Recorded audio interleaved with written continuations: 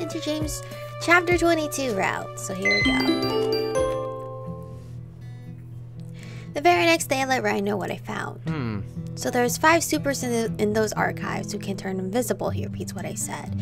Technically, there's way more, however, these 5 can not only turn themselves invisible, but other objects as well, including their clothes. Ryan looks over the folders I picked out and placed on the coffee table. We don't know that the guy who attacked you is one of them, though. He crosses his arms and leans back into the couch. True, I admit, they may very well have nothing to do with the guy that attacked me, but it's worth a shot to find out, don't you think? Some of them have addresses. We can go and... You're not going anywhere. Ryan interrupts me. I fix him with a glare, my eyebrows lowering. Just because I got hit last time doesn't mean it'll happen again. No, it's too dangerous. I don't trust it. How do you fight a guy you can't even see? Look, I'm getting some self-defense training from James and Eok. With that, put your mind at ease. Ryan just laughs at the audacity. You think a few tricks can help you go up against a super involved with Julio of all organizations. He shakes his head in disagreement. You're mad. I'm not letting you go again. Kane and I can figure things out ourselves. Hey, if you're not letting me investigate, I forbid you to go out on your own as well. Who says I'm going out in the field? I've got my drone, you know. Yes, it was very useful, very helpful in the rain last time, I grumble. Don't insult my drone, he snaps. Whatever. I'm just not going to stay locked up again. I did that on another planet and I'm done waiting around, I say proudly. I know it's dangerous, that's why I'm taking some lessons to be able to protect myself better. But one way or another, I'm going to find out who that guy is and why he was the last person our parents had contact with. Ryan throws his hands up in the air. Do what you want, but not until after I see with my own eyes you can protect yourself. Until then, just sit back and let me and Kane deal with it. I bite down my bottom lip and look away. Fine, fair enough. It seems I'm going to have to shape up a bit before I can investigate further. Ooh, I've never heard this music before. A few days later, going through some rigorous training from James, we were at it again early in the morning. I slide my hand across my shoulder, stretching my neck. My muscles feel so stiff and sore. Shouldn't I be getting used to this by now? Sore shoulders, asks Eok in a concerned tone. I confirm. Throwing out all those punches just makes my arms super tired. Well, that's because you're a beginner. Keep at it and it'll be easier, he cheers me on. I give him a smile. Thanks. Let's hope. Alright, show me the moves. Eok restrain her from behind. James inserts himself into our light conversation, using a tone that means he's not in the mood for chit-chat. Eok grabs me from behind, a chokehold position that I've repeated many times by now. To be fair, I am getting used to the routine. It's easier to grasp. I punch backwards and deliver my full combo on Eok before he releases me. James remains quiet, however, his arms folded across his chest. He's been watching me like a hawk these past few days, correcting even the most minor posture mistakes. It's a little unnerving to be examined so closely. At times I feel like I'm performing worse when he's watching. I get nervous. Now from the front, dodge his attempts, he instructs us. Eok stands in front of me and I spread my feet apart with my hands in front of my face, ready to disengage. Eok tries to grab my wrist, but I quickly deflect it with my own. He keeps repeating it, getting closer and closer to me each time. Remember to step back, James tells me, noticing I'm letting Eok get too close. Always maintain a proper distance between you and your attacker. I jump back to put some distance between us, except Eok is also light on his feet and he lunges forward, successfully grabbing my wrist and pulling me close. I just never noticed how long his fucking nails are. You see Eok's nails? Imagine him scratching your face. Oh my god. I push my palm up against his chin, delivering a swift blow. I then knee him on the groin as he leaves himself wide open.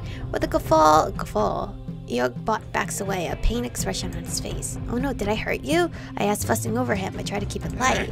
No, it was a good shot, he says with a grimace. Through a grimace, all I can do is give him an apologetic look. Time to switch partners, James announces, stepping forward himself. It's clear Eok is holding back, but so are you. Your attacks are restrained. You need to hit like you mean it. I wince a little. He's right. I have been holding back. It's hard to want to punch Eok for real. Maybe I wouldn't have such reservations against James' smug face. Eok, resume your own training. I'll take it from here. Oh shit, we're just training with James now. Eok bows and leaves the two of us alone. Let's see how you fare against someone more competent, he says, as he unfolds his arms. That doesn't sound ominous at all. Well, he's not gonna go easy on us at all. Come at me, I roar, getting into a fighting stance. James throws back his head with a smirk. Have it your way. In an instant, he's in front of me, grabbing my wrist before I can react. He twists me around and pins my arm behind my back. I struggle to break free, but he has an enormous amount of strength, forcing me into submission. He lowers his face next to my head. "You're dead," he says. James releases me, taking a step back. "You're small. Use it to your advantage. Make yourself a target that is hard to catch. Move, dodge, and duck." Then he spreads his feet apart, getting ready once more. Again, he announces. When he approaches me again, I sidestep him, ducking away from his grab, except he's faster than I am. He throws an arm around my neck, pulling me into his chest. I step onto his foot, but he pulls it back, making me slam my heel into the ground. Frustrated, I try to groin attack, but he hugs me so close to his body, I'm unable to move my arm. Dead again. There's a hint of amusement in his tone. It makes me want to smack him. There's no fucking way we can beat this man. James lets me loose, and I have an annoyance. "Your priority is not to get grabbed in the first place," he lectures me, "because no matter the moves you know, someone stronger than you will always have the upper hand." "Let's test that theory out then," I warn him, narrowing my eyes at him. He makes his move, approaching me with velocity. I end up evading him, skirting around the field, staying light on my feet. But James is just so much faster than I am able to keep up with, and within a split second he's behind me again, one arm wrapped around my neck and the other holding my left arm. When I try to punch backwards, James does the same thing as before, pulling me in closer so I can't hit him. Frustrated, I conjure a thread from all fingers, weaving them together to make a cohesive piece of rope. With this rope, I hook it around his arms that's restraining my neck, and I yank on it. Surprised by the sudden pull on his arm, James holds weakens, allowing me to wiggle to freedom. I jump away, grabbing the piece of woven rope with me. A smirk creeps onto my face, feeling quite proud of myself for escaping him. "That's not what we taught you," he says, looking at the white rope in my hand. I dissolve and shrug at him. "You said I can't be someone more powerful than me, but I don't need to be stronger than them, just smarter." "It's clever, I'll give you that," he admits. "Perhaps it would be better to train you while keeping in mind you can," he points to my hand. "Make this," I say, making a single thread grow from the tip of my index finger. Yes, I was under the impression it only served medical purposes, but I've been wrong about that. You can apply it in combat as well. He steps closer to me, suddenly very interested in my ability. "How strong is it?" A little giddy, he's showing interest. I show him how strong my thread is by spreading it between both hands and snapping it apart. "It's not that strong, just a good tug and it snaps. But if I weave it together like this," I say as I conjure multiple threads from my fingertips, "then it becomes much stronger, like a piece of rope." I lace together a string of around a meter long, then detach it from my fingers, handing it over to James. He gives it a close inspection, tugging at it to gauge the strength. He also weighs it as he moves his hands up and down. "It's lightweight," he notes. Then he pulls it apart in two pieces without much effort. Giving it one last glance, he hands it back to me. "Maybe strong enough to hold your own weight." "You know, that's how I caught you," I say as I dissolve the rope. "Caught me," James repeats, eyebrows raised. "Oh right, you probably don't remember. The first time I saw you were falling from the sky. I weaved a net between two poles to catch you." I gesture with my hand to show him the scale of the net I had to make. "I was so afraid I wouldn't be fast enough, but luckily I caught you without injuring you," I said with a triumphant smile. "Now hold on guys, gotta reply to an important text real quick." He slowly tilts his head to the side as he takes this information, and this is completely new to him. "It seems I owed you my life even before everything," he mumbles quietly, eyes cast on the dirt in front of him. "Yeah, well, you ended up being the bad guy here and kidnapping me. That's my thanks for helping you," I say facetiously. James clicks his tongue. "Lessons learned, haven't we? Don't empathize with the enemy." "I didn't know whose side you were on," I argue back. "But even so, I told you that night. I can't stand by doing nothing when I have the power to help someone." I look at him, a flash of determination flickering in my eyes. "Even knowing who you are and what would happen to me, I'd do it all over again too." James suddenly closes the gap between us and he's right in front of me. His gaze is just as intense as his posture. "I have wronged you so much, yet you still look at me with your unyielding eyes, like a fire that can't be put out." Something inside me wavers, like I'm being entranced by him. "Are you falling in love?" "'Cause I know I'm not." "You have integrity, standing by your beliefs. I respect that," he says in a low whisper. We stare at each other for a while. It's weird and even a little exciting. He all but told me he respects me. Coming from James, that feels huge. My heart can't stop beating faster, and suddenly I don't know how to move my body anymore. Weren't we supposed to be training? How do we end up in this conversation? After a few more seconds, James retreats, stepping away from me and creating some space between us. It feels like I can breathe normally again. "Now let's resume training. Try and use that ability of yours if you can." I nod at him and I get into a fighting stance. "Alright, I'm ready." A flash of genuine smile on James' face stops me dead in my tracks. "I'm going to have to get used to your nodding," he says in a light manner. I'm absolutely floored to see him act so carefree. I've only seen him smile once, at the Mako Festival towards his sister, but never directed at me. That's a smile? Is this a smile? It looks like he's like making fun of me. Like taunting. God, it feels like an absolute rarity to see it. My lips formed to smile of my own. You're going to have to get used to a lot of things with me, I replied, matching his tone. James stopped smiling, his face back to his usual self as he launches himself towards me. Damn, we've been training like from dawn to dusk at this point. We've been at it for hours now. Hours? I can't even like do 30 minutes of exercise. James is unabashedly strong and ridiculously fast. Not flat. But I'm improving. I'm starting to keep up with him, even using my thread to get me out of difficult situations. But now I'm just getting drained and tired. James hasn't even broken a sweat. I'm so salty about that. I'm drenched in my own sweat and I reek. I get out of my fighting stance. James, can we quit now? I whine. Except that was the wrong move. James was already running towards me. With my unguarded body, his attempt to grab me ends up knocking me off of my feet. I open claw his chest, trying to catch myself. It's not use. I fall down into the dirt with him on top of me. The force of James' push is so big. It makes us tumble across the dirt, rolling around until we come to a stop. Rolling around? Oh man, now I'm stinky and super dirty. With elbows planted on the side of my head. Elbow gazes, what? James gazes down at me, pure fear reflected, I cannot read, and it's a brand new day, reflected in his eyes. God, his entire body's crushing me, he's so heavy. Excuse me, sir, before I die from, unable to breathe, can you take your hot bod off of my body? It's so strange as his heartbeat. His heart is beating fast, the melody almost erratic. My breathing is out of whack, too. Are you hurt? He asked, scanning my body for any injuries. This music always reminds me of Dimitri, because it's so like goofy and silly sounding. I blink up at him as I realize what he means. The oath, he can't harm humans. No worries, your heart's still beating, I pant. Putrid mother's nutsack. I don't like that word you use. Words. I didn't think you'd suddenly drop your guard. Sorry, I mumbled. We could have both died. Died? That's a little over dramatic. I feel so guilty, but also completely terrified that he's right. We could have died if he had hurt me. I don't think he would have hurt me that bad. James removes himself from me and swiftly pulls me to my feet as well. It's then that I notice a small scrape on my elbow. I did get hurt, I say, showing James a small scrape. James' eyes flickers between my elbow and his own hand. We are not dead, he states. I'm definitely glad we're not. We're still breathing, he observes. Standing too.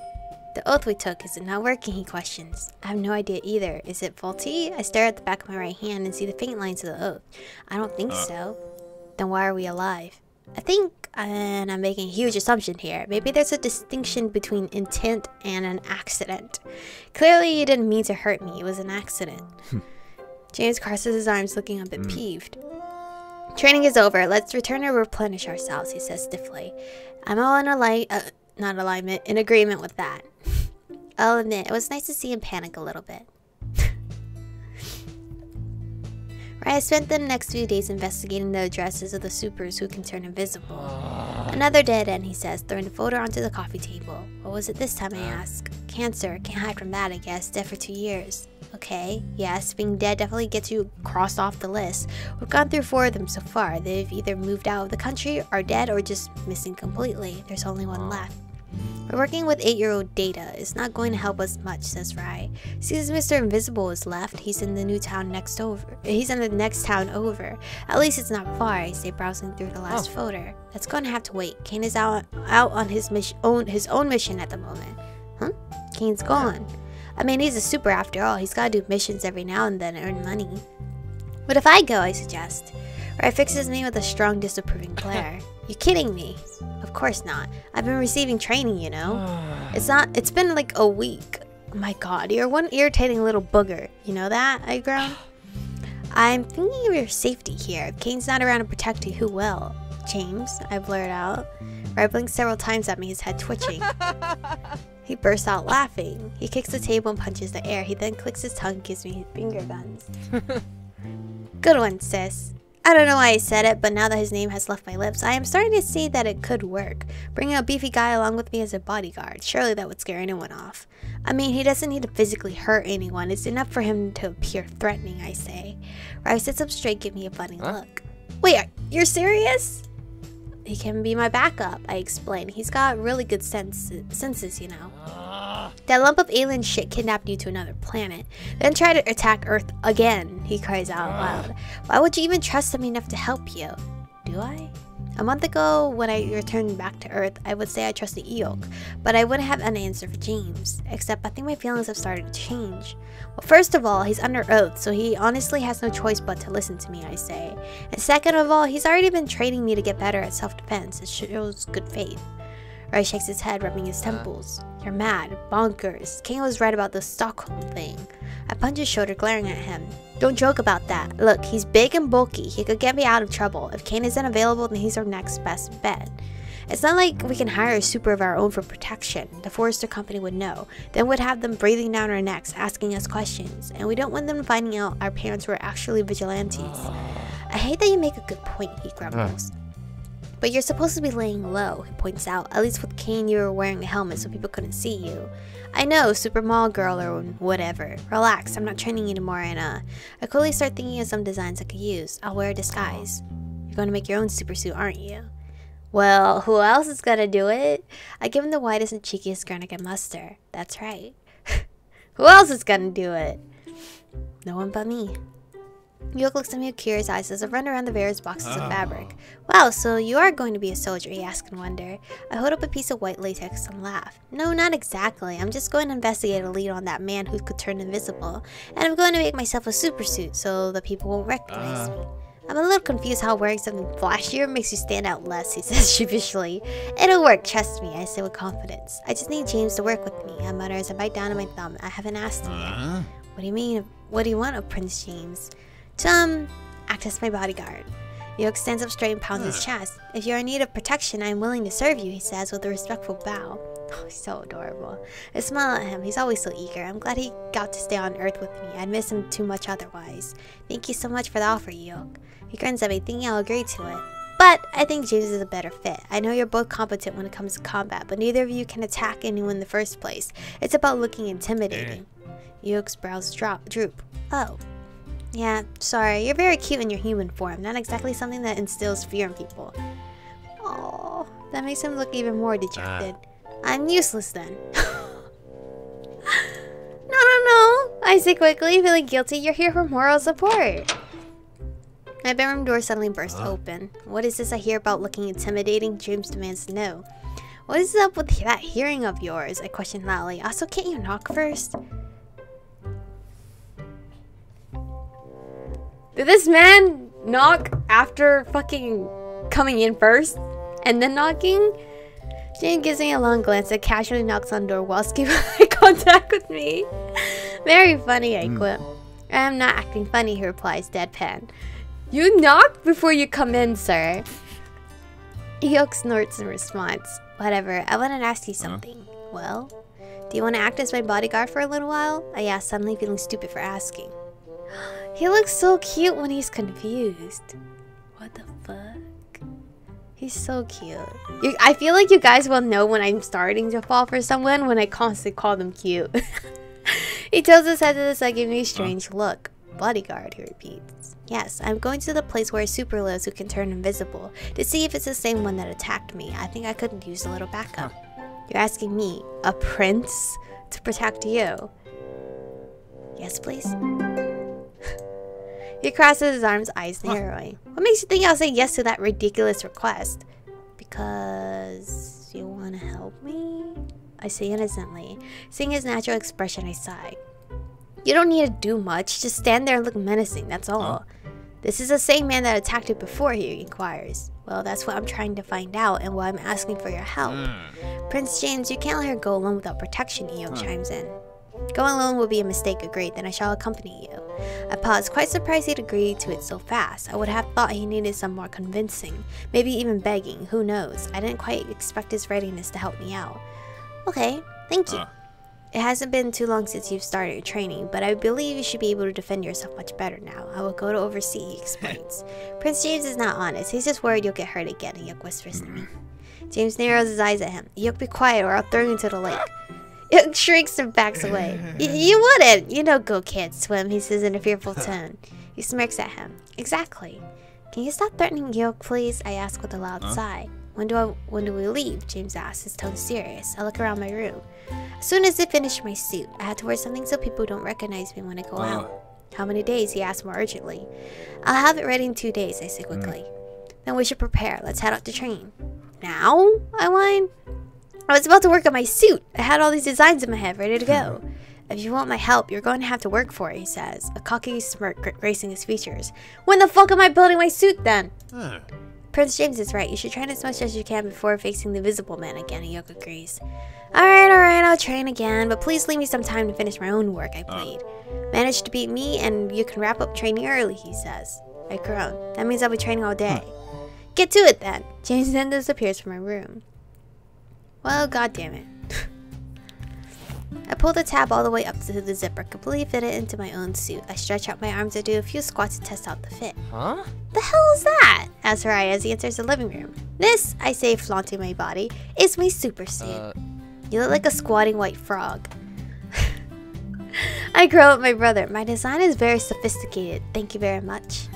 Sophisticated? Yeah, you're right. I take it back. You look like a PlayStation 5 instead. I'm still trying to get one of those bitches. I want to play the Harry Potter game. There's so many games coming out for the PlayStation 5 that I actually genuinely want to play. And now that means I actually have to go out and fight the war of getting a PlayStation 5. I shove Ryan onto the couch with a huff. Don't be an annoying little pest. I'm about to head off, you know. His playful demeanor changes. You're officially a vigilante now, you know that, right? So are Mom and Dad. And look how that turned out for them. I give him a cold look. That's what we're trying to get to the bottom of. Right, here's a sigh, then tosses me a small metal can. Here, he says as I catch it. Spray the dude if you come across him. It's blue paint. How would that help, I question. He could turn matter invisible inside for himself. Ray rolls his eyes. Yes, exactly. Which means you're going to see a man-shaped hole in the middle of all this blue floating paint. Easy to find, no? Oh, I feel a bit slow. That definitely works. Man, girl, you didn't know that? Now where's that meathead? I need to have a word with him before you leave, says Rai, looking around for James. He's outside, probably doing a bit of training before we leave. I stuff the can into a pocket I've strapped to my waist, but we both leave the cabin and go outside. At least it isn't raining this time around. I suspected James is training off in the distance, right near the pier. Eeyuk appears to be his sparring partner. James! I holler at him, waving my hand. They halt their training and walk towards us. James is already in his gear. Now you two are matching idiots, remarks Rai. Knock him over the head. I knock him over the head, giving him a disapproving stare. Hey! He protests. I'm just giving you my honest opinion. You can shove that opinion up your... Oh. Are we moving out? James cuts in. I stop arguing on the ride and nod at him. Yes, are you ready? To find a visible man without being able to use my own powers, he fires back. You don't need your powers. Can't you sniff them out? You always manage to know when I'm bleeding. Rai's nostrils flare up. Bleeding? Did you hurt my sister? He yells at James. No, I quickly cut in. Not that kind of bleeding. Never mind. Let's go, okay? Good luck, Michigo. May you return safely, says Eeyuk as he bows in front of me. Rai suddenly pokes his finger into James' chest. Look, you better bring my sister back in one piece, alive and well. If I notice she is so much as a scratch on her, I'm going to toss you into a pool of piranhas and piss on your remains. Whoa, Rai. Pissing on the remains was a little too much. Everything else, that's fine. James keeps his cool, probably because he has no idea what piranhas even are. Enough with the death threats. Don't pee on anyone, Rai. That's gross. Just follow us with the drone. I start guiding James towards the car. See you later, I wave at them. So we have matching outfits. With the location entered into the GPS, we're on our way to Gion, the next town next to Cleaner. It's a little strange to be driving a car with James in the passenger seat next to me. We're both wearing super suits as well. Make sure you put your mask on when we leave the car, I warned him. I had to make him a small mask to cover most of his face. I didn't want Forrest or Ink realizing James has left the premises. Rai's already hacking their tracking on James in the first place, but if his face gets captured by the security camera, there's not much he can do. It feels a bit unnecessary, he comments. They can't know you've left. Same for me. We're both not supposed to be out right now, I say as I turn left. James' body lurches to the side of the car and he shakes his head, trying to keep himself balanced. He coughs and sits up straight. Strange. Figures you're like this as well on your own planet, he mentions. Like what? He takes in a deep breath, not listening to authority. I snort in response. Guess not. I enter a roundabout and James clutches the car door, his face looking pained. I don't think he likes car rides. I think you need to slow it down a little. Actually, last time he was in a car, he was on edge as well. It was just not as noticeable because I had Eok with me, who kept talking to me about things he was seeing. Hey James, I call his name as we exit the roundabout. What is it? He asks, sounding pained. Are you nauseous? He stares out the window, though he's unable to hide the paleness in his eyes. No, he answers. There's no need to concern yourself. Standard James talk. I bet he's car sick. I try to drive slowly and avoid roundabouts when I can. After a while of silence, James speaks up. What are piranhas? He questions. I stifle a giggle. I knew it was bothering him that he didn't know what ride meant. They're fishes with sharp teeth that could bite you. We finally arrived at our destination. Before exiting the car, I pull up my own mask over my nose. Are you ready? Sorry, not are you ready? Are you sure you're okay? I ask, concerned about James. He seems to be wobbling a bit on his feet, even breaking out into a sweat. The car ride was not easy on him. Fresh air is good, he says, inhaling loudly. Mask on, I tell him. Thankfully, he listens as he pulls it over his face. God, we look like we're up to no good. Which I guess is correct. This is where he lives, in apartment 55. We're supposed to anyway, I say with a shrug. I check out the front door and read the list of residential names, looking for Alexander Kodov, his real name. Oh, he's here, I say excitedly, spotting his name on number 55. Why are you acting like you didn't think he'd be here? James questioned me. Because he could have moved. The data I got on him is pretty old. I'm glad he's still living here, though. I stare at the door. What do? Do I just ring the bell?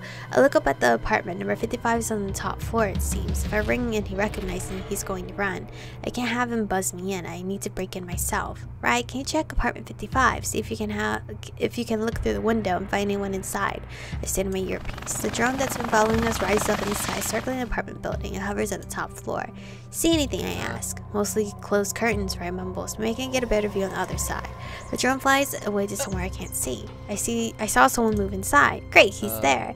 Be careful, let the meat shield enter through the door first. I roll my eyes at his nickname for James, and I turn to James. Okay, my brother confirms someone is to be at home. Now, how to open this door, I mumble as I pace up and down. As I'm pacing there, contemplating on how to unlock the electric door in front of me, wondering if perhaps I could scale the building and enter from the balcony, James nudges me. What? I say, flustered he broke my train of thought. James holds the door open to me, cocking his head to the side. I look around and see an old woman walking away. Presumably she just exited the building. I cut the door open for us as a nice gesture. Oh, well that was easy, I say, feeling a bit sheepish of making it more complicated than it needed to be. No scaling buildings then. Kane would have too much fun with that and call me Spider Widow or something. We enter the building. Such a nice woman. She probably thinks like we're just supers trying to get home or something. As I stand around the apartment number 55, I suddenly begin to get cold feet. We don't know for sure this is the same guy that attacked me, but it makes me pause nonetheless. Remember your training. As long as you're prepared, you do fine, Jim reassures me. Yes, he's right. Invisibility does not mean invincibility. He's just a normie who can turn invisible, which means I have a chance. I knock on the door, gulping as my knuckles hit the wood. I wait for a response, keeping my eyes trained on the window for any movement in case he decides to bail. Two people with super suits showing up is bound to make anyone back off. When there's no response, I look over at James. Hey Chico, he's on the balcony. He's trying to use the fire escape, Ryan yells in my ear. He's escaping through the back, I tell James. Then I look at the door. Can you... Wasting no time, James kicks the door in. The sound of shattered wood fills my ears, and it takes me a second to readjust.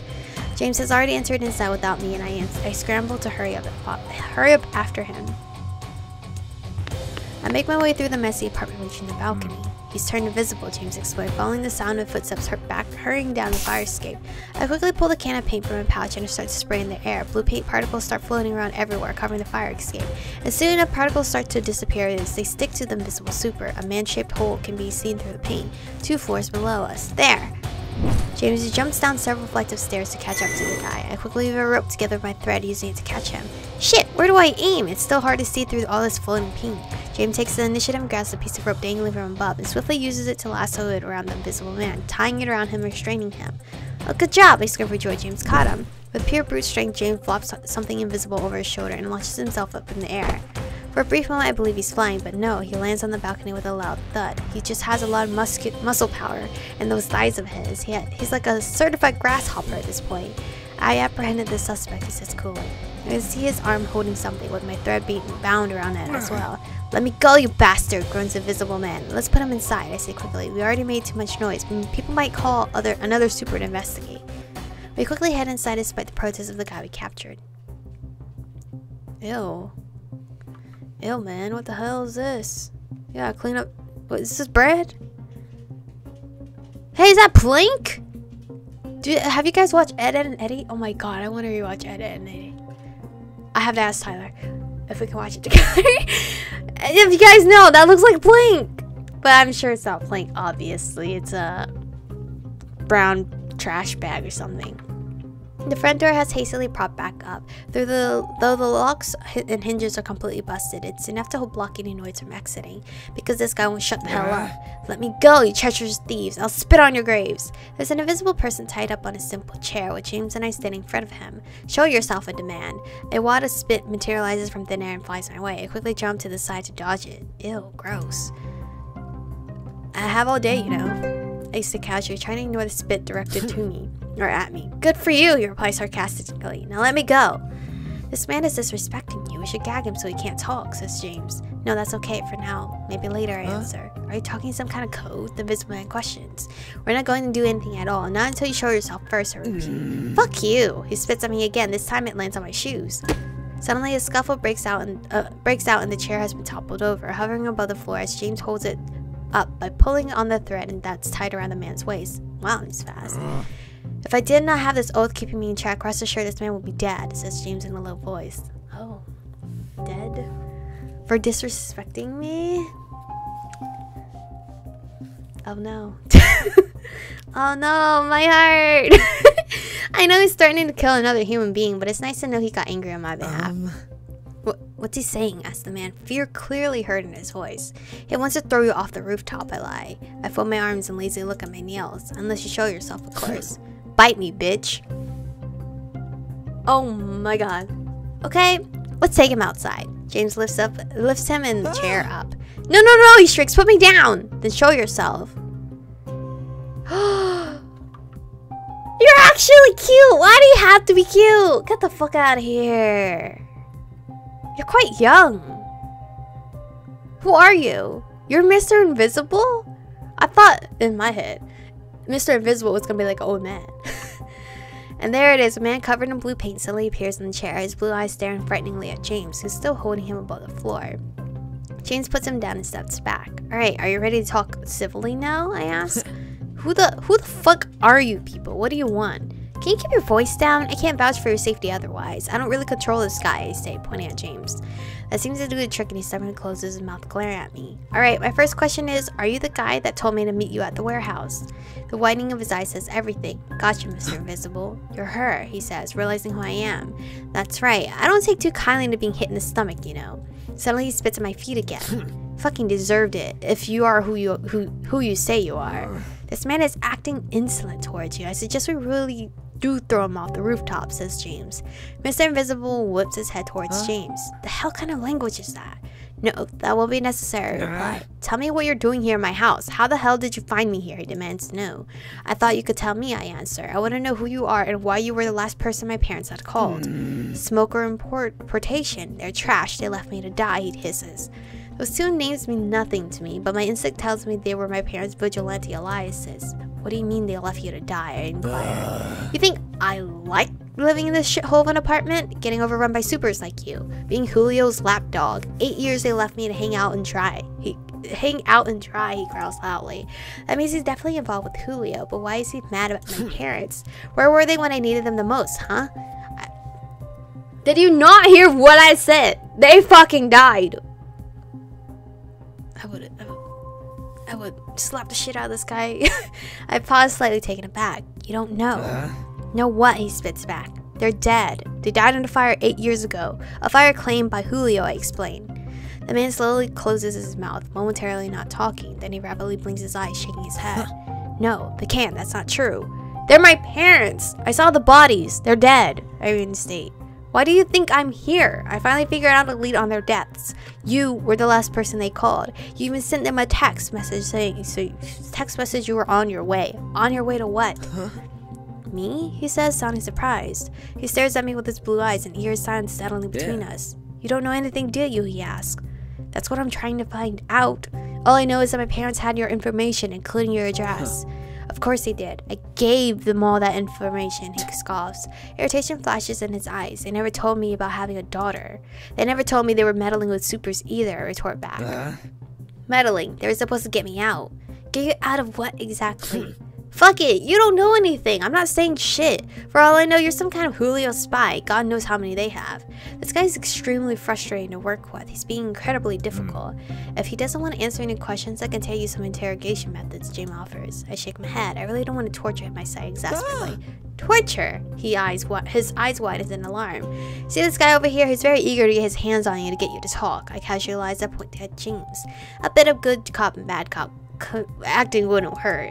So if you don't start cooperating with us, I may let him do his thing. That works too, says James in his own language. I don't know what you want from me. I haven't seen smoker or portation in years. When I got the call from their number, I didn't know what the hell to do. All I want to know is why you were calling them 8 years ago. I repeat my question. I gave them the information they asked for, okay? And then they were supposed to get me out. Instead, I waited around like a fool thinking I could start over. He spits out in annoyance. Sharing information that they asked for. What kind of information did they ask for? I inquire. Fuck you! I'm not saying anything. James steps forward and kicks at the chair's leg, breaking it down in one swift motion. The chair falls to its side, and with the man still tied to it. Looking threatening, James pulls back his foot, getting ready to kick again, this time aiming at the man's knees. Seeing his line of sight, the man starts to panic. Fine, I'll tell you. Just leave my kneecaps alone. James lowers his foot onto the floor with a smirk. He's good at getting him to talk for sure, since he doesn't know James can't harm him in the first place. I help him sit up straight, though it's a bit hard with one of the chair legs missing. Now, what was this information you told them? I ask, looking him right in the eye. That one of their friends was a backstabber. The biggest backstabber you can think of. Monumental shit, apparently. Can you stop being so vague? Just tell me already, I say impatiently. Which friend backstabbed them? I don't know his name. They call him the boss. I just know what he looks like. They don't let me know what that kind of information, okay? I'm just a low grunt they use if they need some spy work done, he explains. You're a spy for my parents, I ask, raising my eyebrows. Informant, he hisses, correcting me. Well, listen, you said spy, so I just mimicked. The pieces of the puzzle start to fall into place. My parents were using this guy as an informant. You're a spy for Julio, but we're feeding my parents information about them, is that right? Look, it's not by choice, alright? He huffs annoyed. You tried getting out of being blackmailed for something you did when you were stupid and 17 and kind of horny. Whoa! They just keep making you do more fucked up stuff until you're in deep and can't leave. You did not need to add the other info. I narrow my eyes at the kind of horny part. What'd you do that they're blackmailing you for, I question. Does it matter at this point? I've done worse since then, he sighs. Yes, of course. His blue eyes shift to the side, debating whether or not to tell me. Then he hangs his head low. I spied on some woman changing, okay? My ability is quite useful for that. Jail. Right now. Jail. Right now. He said he's done worse than that now, so jail right the fuck now. My face scrunches up. Gross. He was leering at women while invisible. That's so gross, you pervert. I chastised him. They somehow got proof and made me their lackey. I ended up having to do more fucked up shit until there was no way out. He laments. Whatever fuck, dejectedly. Smoker and Portation were going to get me out. A new identity, a new life. Portation was going to set up a portal so I could leave this shithole. But the portal never appeared. They abandoned me after they got their juicy information.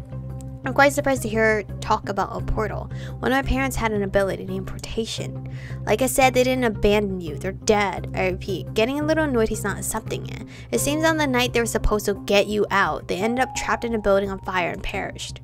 The man casts his eyes onto the floor. Do you know who did it? I ask. He looks at me weirdly. Isn't it obvious? I tilt my head to the side, clearly still in the dark. I found out who was at the top, running all this shit. I showed them a picture I managed to take while he was having lunch. It was one of their friends. Oh, fuck. Oh my god. Kane, your dad. I could feel a chill settle my stomach. Which friend? Yeah. How should I know? I still don't know the boss's name, just that he looks like an older version of that super you brought along last time, before his hair went all lightningy. He means Kane, because they both have red hair or something. Kane's parents died in the same fire as well. If I show you a picture, can you tell me if it's the same guy? I fish out my cell phone. Sure, whatever. Even if you know what he looks like, the guy is nigh impossible to catch. He practically won't leave his precious hideout unless he's armed with his flock of supers. And he's always rotating bases as well.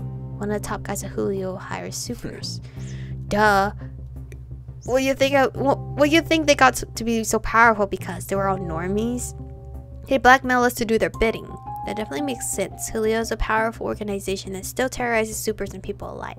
They think they're using supers to do the job. Ugh, it makes me sick. I browsed through the pictures on my phone, opening up the one I took of Kane's dad out on the terrace, the one that was encrypted. At the time, I thought the identity of the man hidden in the shadows was important, not the one in plain sight. I turned the phone over and showed it to the man. Do you recognize him? How'd you get that picture? That's the one I took, he says, eyebrows furling together in a frown. I feel my heart stop. This is the picture you sent to my parents 8 years ago. Yeah, that's Julio's leader. Having lunch with another super. Portation 1 approved, so he put me on a stakeout. Julio's leader. I echoed mindlessly. Are you sure? 100%, he says with an air of confidence it's hard to ignore. No way, I can't believe it. But he died in that fire as well, I point out. I went to the funeral. There was nothing left of him but ashes. He's very much alive. Saw him in a meeting with the other top supers a couple of days ago. Shit's going down, that's for sure. So, whose ashes were those? I quickly pocket myself and look away. All this information is making my head spin. Michiko, did I hear that right? Kane's dad is alive. Ryan's voice echoes in my ear. Yeah, and apparently he's the top boss of Julio, I answered through gritted teeth. This can't be real. It's already so much of taking that my parents were involved as vigilantes and were tracking Julio. But to hear that the man I've known as Kane's dad all this time, he's part of Julio. Did he kill my parents? I choke out. Probably. He was obsessed with capturing them, you know? But I don't think he knew Smoker's and Portation's true identity. I rub my temples, feeling emotionally exhausted. Hey, are you going to untie me anytime soon or what? I'm spilling out my guts here, he whines. I feel like I need some time to process this. It's too much. My suggestion is to bring him with you and return to your sibling, says James, after being quiet all this time. I'm not taking hostages, I respond. Mr. Invisible looks alarmed at this. I need to know. How long have you been playing informant for them, I ask. He groans, as if I keep track. A year maybe. Just let me go already. I answered enough. Or everything. Where is this boss now? I continue to go. I don't know. Look, he changes where he's hiding frequently. We never meet at the same place twice. Damn it. If Kane's dad, Benjamin, is alive, then I want to know where he is. That's all I know. Just untie me already. Fuck, he huffs. Keep your phone on, I tell him. We'll be in touch. The hell you are. Get out of my apartment. I turn to James. Come on, we're leaving. Hey, untie me first.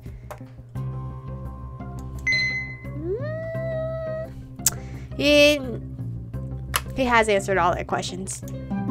I sigh and bend down to touch the thread wrapped around his body and dissolve it. He immediately spreads his arms. Finally, he rejoices. I would have left him tied up, James comments. I sigh, not replying to that. It wouldn't feel right to leave him like that. Hey, who's going to pay for my door, huh? You think that shit comes free? Mr. Invisible asks, narrowing his eyes at us. I start walking away, James following closely. I'm sure your landlord will fix it, I say before exiting the apartment. My grip on the wheel tightens as I try to reorganize my own thoughts. This Julio, who are they? It was mentioned a lot. James looks at me with a quizzical gaze. He must have been pretty lost with all this talk about Julio and whatnot. It's a terrorist organization. They want to eradicate all people with abilities like me, I explained, it's still seething on the inside. They were the ones that started the fire that my parents died in, I finish. But now, I don't really know what to believe. What exactly happened that day? Kane was with us when he got a distress call from his mom. She said she was in the building along with my parents and it was on fire. She called Benjamin's name, but the call disconnected before she could finish speaking her sentence. We rushed to the office, but when we arrived, it was too late. The building was completely engulfed in fire. The autopsy later on confirmed that the 4 bodies they recovered were indeed my parents as well as Kane's. Kane's parents died in that fire too, but now I'm hearing from this guy that Kane's dad didn't. He's alive and Julio's boss. I'm so confused, I say with a heavy sigh. He could also be lying. It's best not to trust him completely, James points out.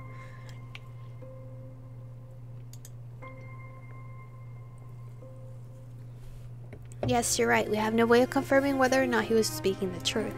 I focus my attention on the road, making sure to drive slowly so it doesn't upset James. Hey. I start softly. We made a pretty good team back there, I say, slightly smiling. James was supposed to be my imposing bodyguard, but instead I got someone who actively pursued Mr. Invisible. He even helped interrogate him. James folds his arms around his chest with a smirk. Perhaps you've forgotten I am a very skilled captain, trained in the art of aerial and close combat.